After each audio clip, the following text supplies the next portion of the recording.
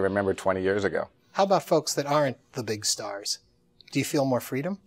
Somewhat, but honestly, they want to look good too, so there's a certain amount of retouching that goes into that. And the eye is a funny thing. You can trick the eye pretty easily. If you just don't go overboard and you don't make everything perfect in a picture, the eye will adjust. And recently I just worked with a local personality here, Reggie Bibbs, who's with NF, with the Neurofibromatosis Society, and he's fairly disfigured from this disorder. And we just did some pictures the other day, very wonderful pictures at his home, and we've worked together for 20 years. And I retouched, he says, I don't want to really have much retouch, Greg. And I went in and just did a little bit of work, and the eye adjusts because it's not an overkill. It's not going in and just doing too much work. And that's kind of how I try to approach most pictures, to keep them within the realm of credibility. So are you a journalist when you take photos, or are you an artist? I would say more of an artist, because I think a journalist would put yourself in the context of not retouching and absolutely capturing what is real. And today, as you know very well, so many journalists have come under scrutiny because of the fact that certain things have been removed from a picture, and it ceases to be journalism at that point. But by the very nature of where you put a camera, you can also say, well, that's not really a journalistic picture, because that camera angle actually has a point of view. Right. Take me all the way back. As I understand, you go to a concert, you're snapping pictures, and this is how this all began. Yeah, in the early days, I was living in Kansas City and going to school, and I had third row center seats for a Jimi Hendrix concert. And a good buddy of mine that I used to go hunting and fishing with in Kansas City loaned me his camera. I said, what should I set the camera? What should I do? And he said, oh, put it at f5.6 at, let's say, 125th of a second, and you'll get a picture. Well, when the pictures came back, they were a little soft. We processed them the next morning in his darkroom, and when I saw them coming up in the tray, I was kind of hooked. And we've kind of come full circle today, because now I'm back in control of my vision once again, and basically interpreting my own images, whereas for so many years I allowed labs to make my prints, and but now I make all my own prints and do all my own work. All these pictures in here I printed. Because you're a big proponent, too, of the digital photography. And I wonder, because a lot of people will swear by film, it's not real if it's the digital, but they've come a very long way. Well, I think what people, there's several factors that you can look at from this point of view. One is fear of the unknown. So people are afraid to make that transition. And today, you know, everything is automatic, autofocus, auto exposure. But if you look at the big picture and you go back in time and you go back to the days of like daguerreotypes and ambrotypes and glass plate negatives and then silver prints and then platinum palladium prints, it's basically we're living at a time where we're seeing the evolution of photography change. And I think not in a bad way. Before you went to that Jimi Hendrix show, ever fascinated by the image? Was there a particular posters you had in your room, something that really moved you, or did it all come alive at that moment? It really was kind of the day of reckoning, I should say. When I saw the images coming up in the developer, I was like, wow. And the next semester, it was my second semester in college, I enrolled in, actually, ironically, a photojournalism course, because that's the only photography courses they had at the University of Kansas. Is there fear in being taught this kind of art, or is there something about the natural instinct that just comes from understanding a picture? I think you can teach the art of photography. I don't think you can train a person's eye. I think you either have it or you don't have it. You can learn the technical part, but I mean, so many people today think they can just pick up a camera and become a photographer. And the ones that I think really become successful are people that inherently do have a good eye. But there's so many people out there today taking pictures. And if you go to a lot of these big shows, you know, I go to a lot of the shows, everything is big and everything's got to be bigger, and bigger is better. And unless the content's there, it really isn't. Yeah. You know, just because it's a big print doesn't make it a great picture. But a great picture in a big print, then, is just overwhelming. I mean, I look at, in the gallery that we're in right now, and you look at these images that I've seen before in books or in magazines, and when you see them put up on the wall, in the frame, there's something so beyond just an image. What do you think that is? Well, hopefully it's the fact that I've connected with most of these subjects and gotten them to trust me by winning over their confidence and trust. Because doing, you know, personality portraits, it's like these people shedding their clothes for you, because they're not playing a character other than themselves. And sometimes it's a day of reckoning when they're trying to figure out who exactly they're supposed to be. And not shedding their clothes, we're going to get to that in a little bit, but I want to take you back. Jim Morrison. So you got to shoot him also, but these are all concert shootings. Pictures. So it's not that you had a chance, but you still capture that intimacy with them. Why is that? I can understand if you're in a studio and you get to know someone, and you're setting it up and you're talking with them and you're understanding them. But just in a moment on stage, what do you think it is that you have that grabs that? I don't know. I couldn't really answer it. I think I really kind of lock down on the person, and it's trying to find that right moment. I mean, I think a lot of it is the right moment. When I'm shooting and I'm doing like one of the commissioned portraits that you see here, a lot of times it's just spending time talking. I'll get them into a body language. Body language is so important. A body language in a picture if I was to show you and I lean this way and you're taking my picture, I'm confident. Watch what happens to my head when it turns. You see how it lost the control? Even if I was posed for you this way, and this is how we're going to shoot me, I'm in control. Watch what happens when the body language changes this way, just a little bit. So a lot is just shape, form, and balance. It's a big part of what goes into the image. It's not just this. It's kind of all the elements, the components that go together. When do you realize this can actually be a career? Well, it's interesting because what happened is I moved to California after my second year of college. My parents were divorced when I was young. My dad lived in L.A., and I came out and I ended up going to film school. At a certain time in my life, just around that time, I met a gentleman from Eastman Kodak named Larry Stevenson, and he said, unless you want to become a tech rep, he said, you really know enough about photography, Greg. Why don't you pursue film? So I went to film school at USC, got out of there, realized that my only real connection and interest and motivation with photography was people. It was always about shooting people. I couldn't shoot something that doesn't talk back to me. I could never shoot a tin can or tabletop photography. I had no interest. I would be lost. Landscapes, anything? No? No. And the irony is, in one of my lectures that I give, I show pictures. And generally, if I go somewhere and I'm traveling, I'll want to find a person to shoot within the environment. And that I like. But I won't really just go out and take snapshots of beautiful landscapes and all. If I do, which occasionally happens, and it's generally with a little point-and-shoot camera, they get backed up and take a lot of storage on my excerpt, but kind of a waste. You've gone to film school isn't working for you. How do we get to the still photography as a career? Well, the reason the film school didn't really take it, and it's an interesting comment from you, because when I got out of film school, it wasn't about a great camera take, it was about a great acting take. And being the control freak that I have always been and continue to be, I like that one-on-one communication with the people that I was shooting. For me, that was a lot more important. So that took me back to my roots of photography. And basically, with what I'd learned and incorporated in going to film school, I was working with hard lights. I was working with, and I didn't have the money to buy strobes back then. So my first lights that I used to shoot with was like a little 2K softbox and some 1K areas. And that's how I started to learn how to light and do what I do. And a lot of people take photography to mean the camera and the image, and they forget about lighting, where lighting is really such an important part of it. Well, it's really the most important. The two big things when I'm teaching my workshops is that I basically teach people how to see light, how to interpret light, and how to communicate with the talent. Because you can, analyze a face and figure out, well, the light should be here to shade this or open this up or take it down like we were talking about earlier. At the same time, if you and I don't get a banner going and you don't trust me, like if you don't trust me or you don't feel comfortable with me, it doesn't matter how fabulous I made the lighting look, we're not going to communicate. We're not going to get that connected portrait. And that's a really big part, I think, of what I do. I think it's a lot of time when I'm doing my shoots at the studio.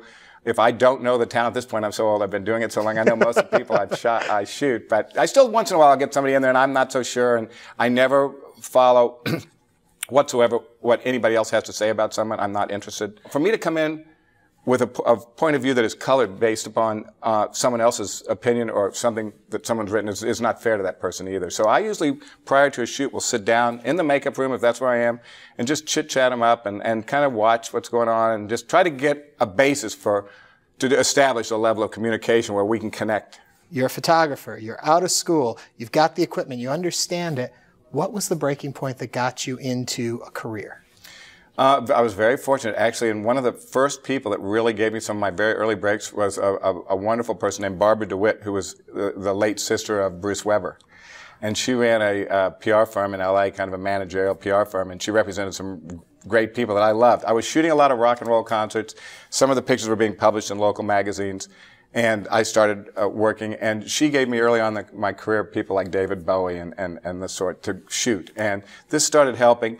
My big break, I'd say, really came with InnerVIEW magazine. Was one of the first publications that really helped launch my career with Andy. And there's a lot of pictures of Andy in the show. But shooting covers for InnerVIEW magazine, getting to do layouts where they let the photographer do what they wanted. They didn't dictate. They would give us the star, and they'd say, shoot. And we'd do these great environmental portraits and have fun with it. And that, getting published and getting the pictures out there, that helped really launch my career. My LA iWorks campaign was a big part of helping me with my career early on in my career. And so much success depends on how lucky and how fortunate you are to be in the right place at the right time and get the right people, regardless of your talent. There's so many talented people that never get there. But I had Streisand early on, Bette Midler early on, Dustin Hoffman and Tootsie. That was a big break. Yeah. Big Chill, Scarface. Getting those movies at the beginning of my career helped put everything, once you have that under your belt, then everything else kind of falls in line. People go, oh, well, he shot this one, he did that one. I was very, very lucky. I saw you speaking about having confidence when you meet the person you're going to shoot, because they're going to be unsure, nervous. These Totally. are these images that are going to live for a very long time. So if you show them confidence, then they'll have confidence in you. So true. As a young guy, just out starting off and getting those big names, did you have that confidence even then? Not at the beginning, and it's a great question, because how it really kind of came about was that early on in my career, I was shooting people. I was doing portraits actually for a theater arts magazine called After Dark a million years ago, shooting people like Michelle Phillips, Dennis Christopher, Tom Skerritt, Tony Perkins. And sometimes I would be thinking things while I was doing the shoot that came into my mind, right? And I wouldn't make a comment about them, wouldn't say anything. And then I'd see the contact sheets come back from the lab, and I'd go, right when I'm looking at it, I wish I'd said something. So I realized one of the most important things I had to offer the people that I photographed was my brutal honesty. Just to be really upfront and share my vision with them while I was working. I always shared the Polaroids. I always show the capture on the camera, because then they start to understand. They can't, like if I'm shooting you, you can't understand what I'm doing if I don't share it with you. If I share my vision with you, then you can kind of understand where we need to meet. Where you either need to come up to the plate a little bit more for me, or I need to kind of move around and figure out how to get it to work between us. And but so a lot that's of photographers don't like that. They don't want you interfering with my work. I'm the artist. I've been hired to shoot you. Look at my work. So. I know what to do. Who are you to tell me? Totally. So how do you then make sure that what you're doing doesn't impede on your art and your vision, but can still satisfy your client? It's a fine line. It's a very fine line. There's times when it does. It's generally not from the talent. If it's from the talent, then it's a talent that just has a totally unrealistic point of view. And at that point, I don't give it. It's just like, if that's where you're going, then you know what? I've lost interest. Because if I can't convince or convey to you how I see something, I'm always willing to go play both sides of the fence. I'll shoot it your way, let's get it, but then give me a shot at how I see it. And you know what? I may be the winner at the end of the day, or they may. But if I don't have the opportunity to shoot the vision that I see, then who's going to never, ever really know at the end of the day where the best picture lays. Yeah. When your first book came out, intimidating, awesome, worrisome for you. Here is something beyond just the momentary magazine, periodicals, movie posters. Here's something that is fine art. What's your reaction to the first book? Well, it was fun. It actually came about over a conversation in London. I was at a party with some people, some of the kids from Duran Duran, and actually Mike Warlow, who was handling I think the PR marketing for Duran Duran, said, it would be great to do a book. And I hadn't really thought about it, but it was at a point where my career was getting fairly established at the early part of my career. And I said, sure, let's do it. And it just kind of came out of nowhere. And went back, got with a very good friend of mine who's a very talented art director to do the kind of design and layout, and we put it together. Worried at that moment you're not picking the right pieces. How do you decide of your body of work what's going in a book? Well, at that point, it's weird. I'm probably more worried and more concerned today. Really? In terms of the pictures, whether I made the right choices, whether the pictures that I chose best represent what I want to say. And generally, I know I'm a very good editor, and I've always been a good editor. But I did a couple of kind of challenging wild books, a couple of the male nude books I did. And those I actually got art directors to do the layout and design on. I wanted to step back from it because the work was a little bit personal, and I felt that I couldn't be as objective as I should be for a project like that. So it's, it's a give and take situation. The first book or two, I think, you're young, you're a kid, I'm in my 30s, and it's like, hey, we'll figure this out, and I think as it gets further down the road, you kind of open up and you kind of realize, maybe a fresh eye is good for this. Yeah. Before we get from that point of your life, Orson Welles, I need to go there because it's a beautiful shot and really captures this man as we know him. Well, it was interesting. Unfortunately, I can't take a lot of credit for that or my Hitchcock picture because I went to film school, as you know, at USC, and we had this amazing class that Arthur Knight, who wrote Sex and Cinema column for Playboy magazine for 100 years, we had a class with him. It was a regular enrolled class called Thursday Night at the Movies. And every Thursday night, it was unbelievable. Orson Welles would come down, Alfred Hitchcock would come down. They all were there, Robert Altman. And they'd present their movie, and then there'd be a discussion afterwards. With Orson Welles, it was his last movie, it was Fake. And we actually sat, after the screening, a few of us were privy to being with him, that Arthur kind of chose. We were all sat in the classroom. He sat on a desk in the classroom and just talked and answered questions. So, I met him other than to say, hey, how are you? And I'm just snapping pictures. Are there things you think that are taught wrong in school when it comes to this art form? Well, not being in that position today, it's hard for me to say. I teach pretty much full time. I teach a lot now. I spend most of my time now teaching and making wine. That's kind of my life making wine? days. Yeah, those are my two big deals these days. But I think the most interesting classes for photography today are actually classes, not just like I'm teaching, but classes that are workshops as opposed to going in there. I don't think you're going to learn how to be a photographer from a textbook. I think you've got to basically apply everything in a real world situation, not in an ideal protected situation. You got to go out. I got to take you out today. We've got to shoot outside. We're on location. It's pouring down rain. There's no light. What are we going to do? Not, this is how you do the picture. This is how you light the picture. This is what you do. It's being able to apply yourself in the real world. And that's how photography needs to be taught, because it's a question of, if you have an eye, it can be developed if the eye is there. It needs to be trained, and the training comes from life experiences. Are you any good with a point and shoot? I love point and shoots. Yeah, I mean, I haven't tried to do the artsy-fartsy point and shoot stuff, but I shouldn't even say that. My book on Greg was actually all shot with a point and shoot camera. Did you ever see that book? Yeah. Just Between Us, or as my first assistant said, not anymore. Yeah. that whole book was actually shot with a point and shoot camera. And the context of that book and how that book came about was I was just snapping pictures of my partner at the time, and he had modeling, great looking, and I thought, wow, this is wild. This is Greg Gorman without reflectors, without two assistants, without hair and makeup, without an entourage, just between us, the two of us. So that was kind of and that was all point and shoot. Yeah. How do you think that work holds up to other work of yours? I love the book. For me, I mean, it's not this kind of classic portraiture, although there's some there. I feel strongly about the book. I mean, for me, it was something I wanted to do. I mean, I got a lot of flack about it because people say, oh, this is going to kill your career. You shouldn't do this book. I was at a point in my career, I mean, as a book that I wanted to do. So as an artist, to do something outside of the realm of stuff that people expect to see, I think was good. Yeah. And I think it captured the essence of, obviously, our relationship was not positioned in the book, but the fact of just the camera capturing him in spontaneous moments rather than setups, I thought was kind of interesting. Yeah. When you do talk about all of this, of course, we got to bring up the nudes. Where is the line, do you feel, between what, and a lot of people get worried, as soon as they hear it's a nude, they're starting to think it must be pornography. What for you is the line? I think pornography can only really be defined in the eyes of the beholder, because in reality, what is pornography? I mean, you can look at a pornographic picture and probably find an argument or a point of view that makes it a piece of fine art. I don't think there really is such a thing as pornography. I think that, I think, religious zealots obviously like to lock into those things. And one of the things that I said when I published the book on Greg, the book I did Just Between Us, is that the first people that are going to condemn this book, particularly in America where there's so much more hypocritical, are the first people that will be behind a closed door looking at it. And I mean, that's just so typical. So pornography is a tough one to define, I think. Harder or easier to photograph someone naked? Are they easier to work with? Is there a fear and anxiety within them that then you can take advantage of as a photographer? If they come in all suited up, is it going to be a different experience? What do you find? Well, it's certainly a more difficult situation to shoot. Not difficult in terms of the fact that they're nude, but you've got a lot more elements to deal with in the picture as opposed to...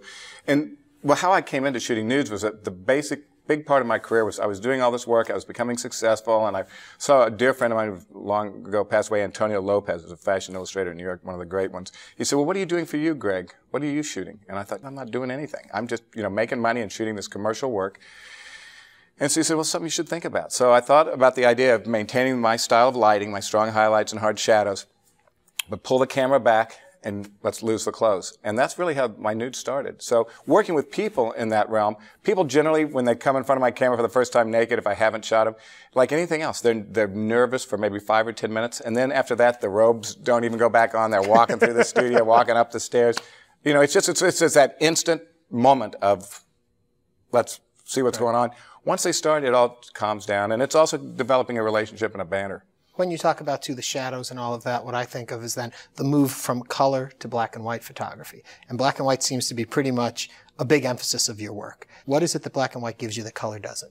I think it just strips everything bare and really gets down to the basic elements of the photograph. And I think that color oftentimes can camouflage a photograph. And I've always loved black and white. And I must say that probably one of the instrumental factors in me really pursuing black and white was my early work for InnerVIEW, because it was some of my early, really strong pictures. And I like the relationship of light and how the interplay in the highlights to shadows works more in black and white than color. Because if you notice in my pictures, I don't really have so many midtones. It's generally highlights and shadows. Yeah. It's not about what I try to say in the highlights. It's what I don't say in the shadows that hopefully brings you into the picture and leaves you wanting to know more about a picture, which I think often makes a picture more successful. You have a thing on your website about duotones? Oh, I have a way to do a black and white conversion because now shooting digital, everything's color. Yeah. Do you, when you're capturing these images, then are you following that same guideline of taking the picture over? Or do you set your camera to do black and white imagery? Oh, no, very good question. A lot of people ask me that.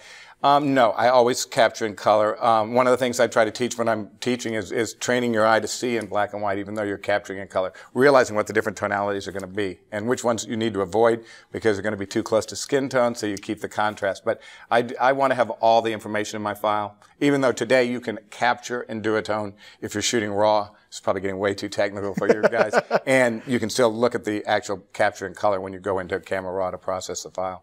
Okay, before we run out of time, just a couple people have to ask about shooting Grace Jones. I mean, you've done some amazing images of that woman. Is she as scary as she seems? You know, there's not a scary bone in that woman's body except for the party aspect. She is not. She's one of my dear friends. I just saw her very recently. She's an amazing person, and she's been a dear friend for well over a good 30-some years, and she's just incredible. She's not really tall. She's not as larger than life than you think. She is so much fun. She's great. She's awesome to work with. She's like really understands the camera, the angles. The big joke among her best friends in LA, because she can party, is that, and she's calmed down. I must say she's chilled, but everybody's line was, everybody's happy to see Grace come and even happy to see her go because she wears you out. She can go and go and go, but she's an awesome person. So if she's not that tall, not that scary, not that severe, what is it that she has that comes across in these images that are so striking? She has an incredible relationship with the camera and the way she can connect and communicate. And she knows herself inside and out, and she's not afraid to show it. And I think, you know, that kind of confidence. And also her insane sense of style and how every designer loves her. And, you know, she gets the greatest clothes. I think in that one, I think it's like Thierry Mugler. She always has like the best stuff to wear. And she's just, you know, she's ideal for photography. She's a great subject. Yeah. What makes someone beautiful in your eyes? Confidence. Confidence? Not always confidence. I mean, I think confidence will give you the sex appeal. I think sometimes actually the exact opposite can give you some of the beauty, some of the naivete, some of the people that are not even aware of how beautiful they are. That essence can also, so it can work both ways. It's interesting because it's kind of a give and take. It can work either way. Sometimes naiveness. There's a couple people I'm shooting now that I don't think perceive themselves as beautiful at all. And they're just exquisite because there's this innocence there that's extraordinary. Can you alter that? Can you change someone by how you present them in a photo? And have you done that? Sure. Who would be someone? Well, I think that you can always kind of mix things up. I mean, we did with Bet many years ago, when a lot of the work that Bet had done was very, more up-tempo and fun and body. And Bet, when we did Bet for Interview, we took it totally the other direction, went to a very inner reflective, more soul-searching side of Bet, which is really who she is if you know her in person. She's funny, but she's much more of a prude than most people realize. You know, the persona of how you see people is not always who these people really are in real life. They're very different. Is it ever hard if somebody comes with such an image that's known and you realize from meeting them they aren't that image, but you've been sent to photograph for a magazine, let's say, and that's what you need to capture is that image? Is that hard to do? Is it hard to get them to be in your style? Well, it's a good question. One of the things that's interesting is that today, I mean, I don't do so much editorial work anymore like I used to. My relationships with the talent are much more important to me than trying to get something that may be the flip side of how the people want to see themselves personified. I just had this not very long ago with Parade magazine with a big story on Elton John, and I went down to shoot, and I mean, I had a row with Parade, brutal. And they wanted this kind of picture and that kind of picture, and it was a story on his AIDS foundation. And I went down, and I thought I delivered some really good pictures, and I think they wanted, you know, the flippant, you know, quirky side of Elton, which wasn't really in the context of what we were doing. I thought if they want those pictures, then get stage pictures of Elton. We went in and did a totally other side, and I didn't give them to him. Is there somebody, as we wrap this up, somebody you still want to shoot you haven't gotten in front of your lens? There's a few. You know who I really would love to photograph? Bridget Bardot. And she kind of knows it, but we've never met. But, even though she looks the way she looks today, I just always, as a child growing up, she was one of my big fantasies. And I just think she's kind of an amazing person. Well, thank you so much for sitting down and talking with us. Thank you. So nice to meet you. So many fantasies and so many images. Greg Gorman. Thank you.